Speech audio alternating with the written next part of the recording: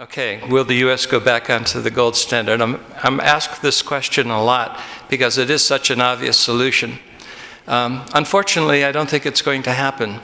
The history of fiat currency is once government has tasted the power of creating currency out of thin air, they're very, very reluctant to give up that power, to see reason that they're heading to the fiat currency graveyard. Instead, history has shown us that whenever a currency starts going bad, government restricts more and more the flow of capital.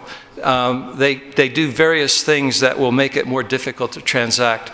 So my expectation is we're continuing down this road to the fiat currency graveyard for the dollar, and it will get there eventually. The government will stop it by trying to impose capital controls, restricting Americans the freedom to transact, things of that nature, maybe outlawing again, once again, the ability to own gold. We don't know because we can't predict.